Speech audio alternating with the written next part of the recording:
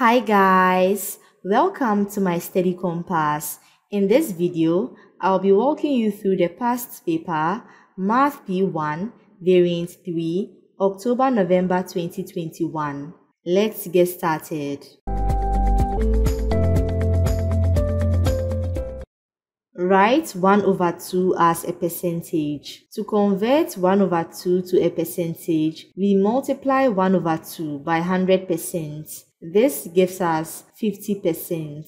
Write 0.7 as a fraction. When we type 0.7 into the calculator, we get the fraction equivalent to be 7/10. Write 11/20 as a decimal. When we type this into the calculator, we get the decimal equivalent as 0.55.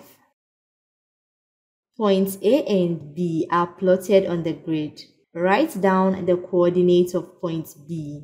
The x-coordinate of point B is 2 and the y-coordinate of point B is 3. So we have 2, 3.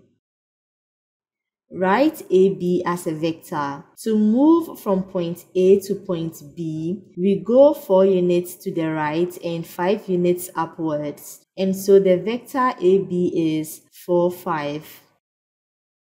On the grid, plot the point C at -2, 3.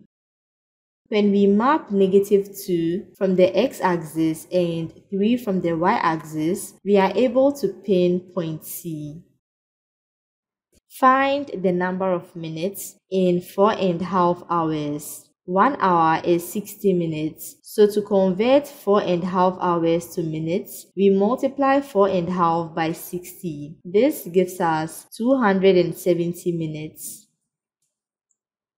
Write down the mathematical name of this solid. The solid drawn is a cone. Cheng spins a first 6-sided spinner numbered 1 to 6. On the probability scale, draw an arrow to show the probability that the spinner lands on 4. The probability that the spinner lands on 4 is equal to the number of 4s on the spinner, which is 1, divided by the total number of numbers on the spinner, which is 6. So we have 1/6. The scale has been split into 6 equal parts, so we put the arrow on the first mark to indicate 1/6. For this list of numbers, find the mode. The mode is simply the most recurring number. From the list, this number is 16.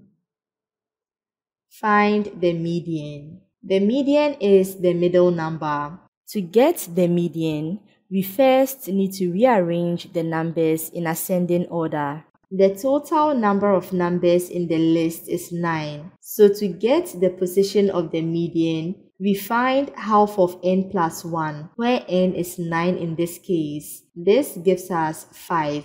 The number in the 5th position is 33.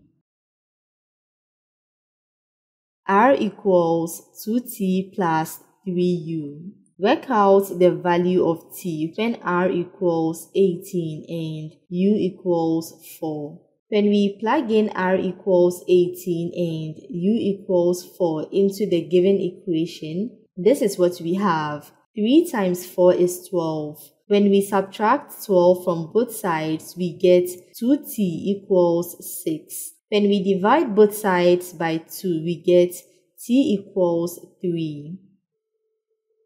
The temperature at midnight was -8 degrees Celsius. The temperature at noon is 6 degrees Celsius. Work out the difference between these two temperatures. The temperature difference is simply the final temperature, which is 6 degrees Celsius, minus the initial temperature, which is -8 degrees Celsius. When we type this into the calculator, we get 14 degrees Celsius.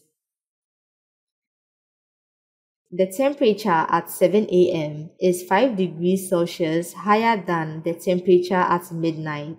Work out the temperature at 7 a.m. To get the temperature at 7 a.m., we add 5 degrees Celsius to the temperature at midnight, which is -8 degrees Celsius. This gives us -3 degrees Celsius. The probability that it rains tomorrow is 0.47. Find the probability that it does not rain tomorrow. The sum of the probabilities that it rains and does not rain must add up to 1. So to get the probability that it does not rain, we subtract 0.47 from 1, giving us 0.53.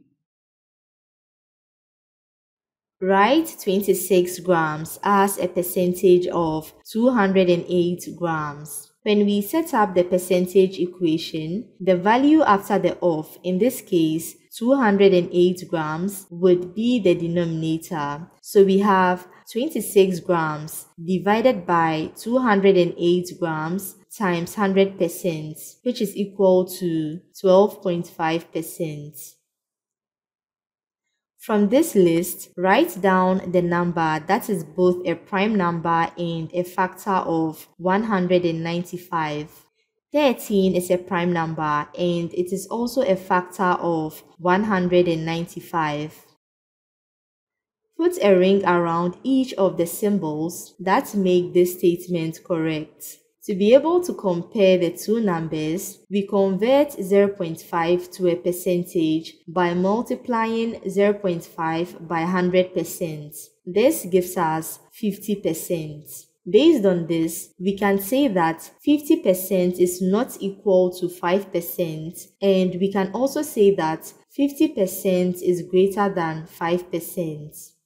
Insert one pair of brackets to make this statement correct. When we put the brackets around 3 minus 1, we are able to make the given statement true. 3 minus 1 is 2, so 7 minus 2 plus 2 is 7. The diagram shows two parallel lines intersecting a straight line. Find the value of x.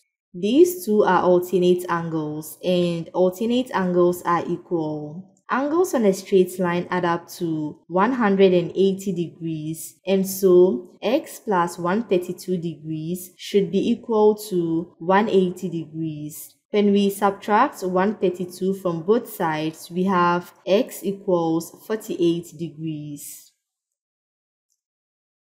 These are the first 4 terms of a sequence. Find the next term. We see that the terms have a common difference of plus 6. So to get the next term, we add 6 to 35. This gives us 41. These are the first 4 terms of a different sequence. Find the next term in this sequence. We see that the terms have a common difference of minus 4. So to get the next term, we subtract 4 from -9. This gives us -13. Find the nth term. This is the nth term formula for sequences with a common difference. A1 is the first term of the sequence, and that is 3. D is the common difference, which is -4. When we simplify this, we get 7 minus 4n. Sarah takes 5 tests. Her mean score is 62. She takes another test and her mean score is now 68.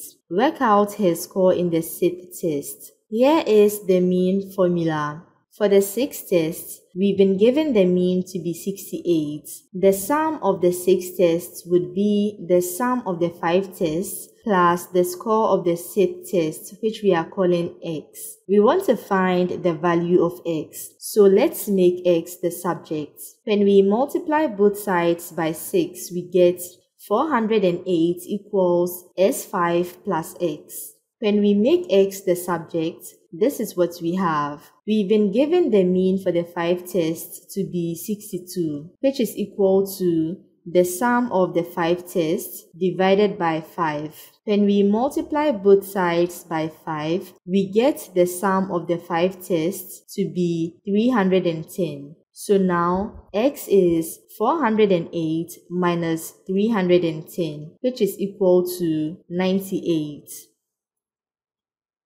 Nina changes 153 euros into dollars when the exchange rate is $1 equals 0.9 euros. Calculate the amount Nina receives. First, we set up the conversion ratio. When we cross-multiply and make x the subject, this is what we have. When we type this into the calculator, we get $170. The area of this trapezium is 96 centimeters squared. Find the value of y. Here is the formula for the area of a trapezium. A and B are the parallel sides of the trapezium, which in this case are 7 centimeters and y centimeters. The height of the trapezium is 12 centimeters and we've been given the area to be 96 centimeters squared. Half times 12 is 6. When we divide both sides by 6, this is what we have. When we subtract 7 from both sides, we get y equals 9. Marek buys a computer for $420. He sells it at a loss of 15%. Calculate the selling price of this computer. Since he is selling at a loss of 15%, we subtract 15% from 100%, giving us 85%. So the selling price is 85% times $420, which is equal to $357.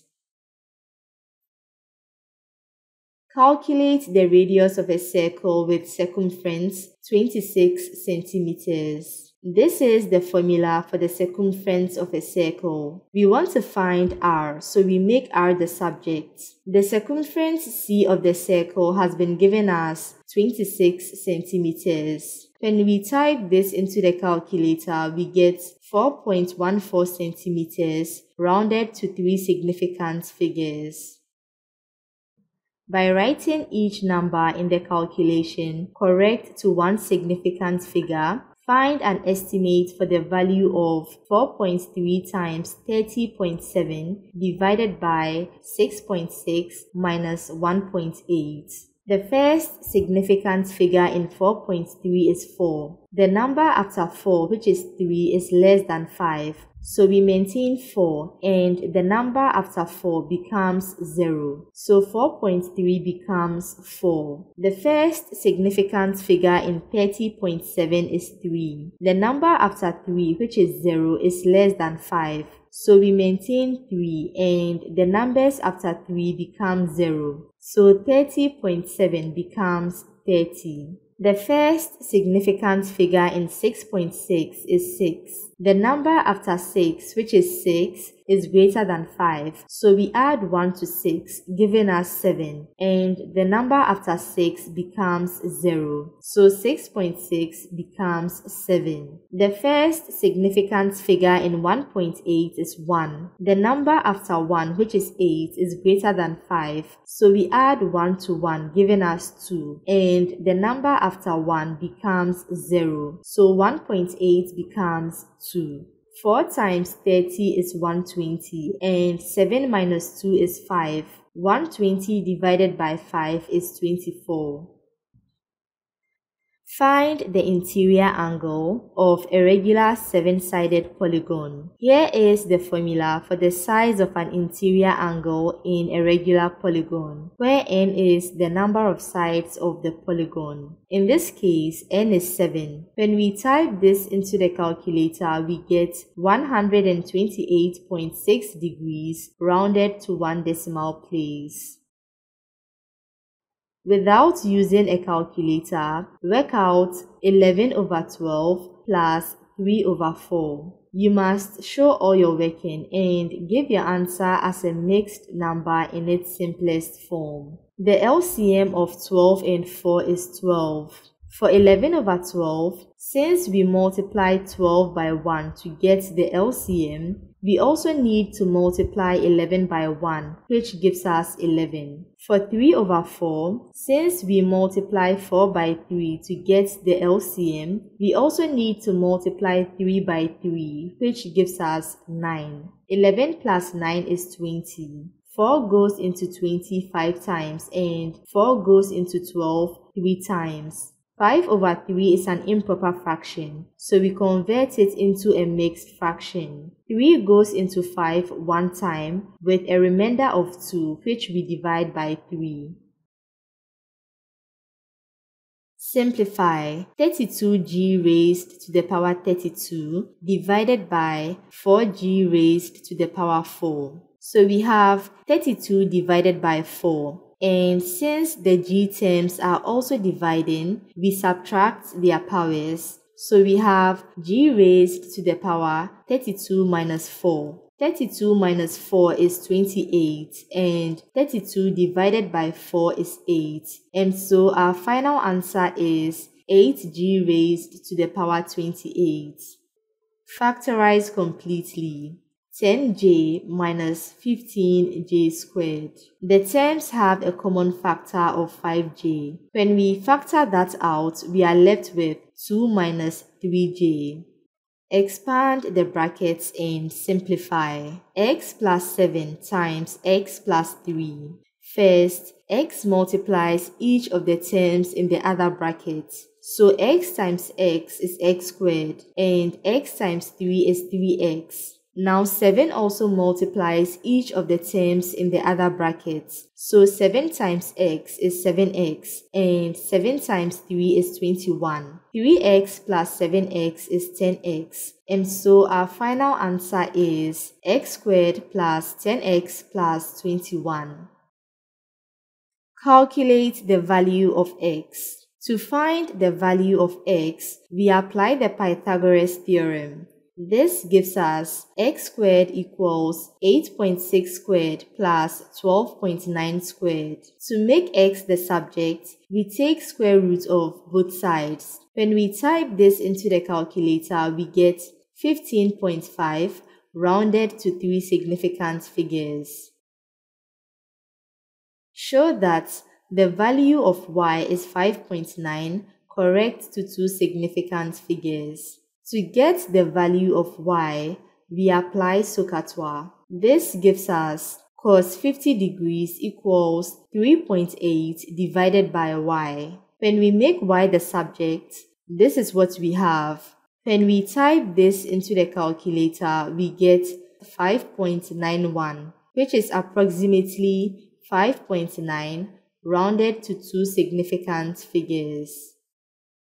Thank you for watching. I hope you found this video useful. See you in the next video. Bye guys.